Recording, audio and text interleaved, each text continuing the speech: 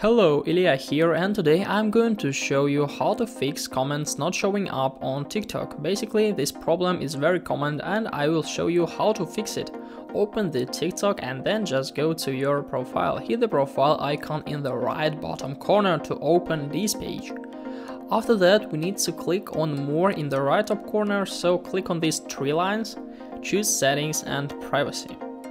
After that, scroll down here to find Report a Problem in Support and About.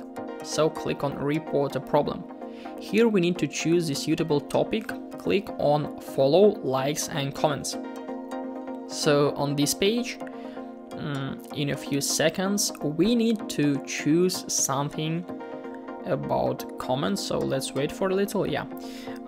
Click on Comment here and then just click on Other, because there is no suitable topic for us. Click on No and then just click on Need More Help. Here we need to write something like this. Hello, I need to fix comments not showing up for me. Help me please.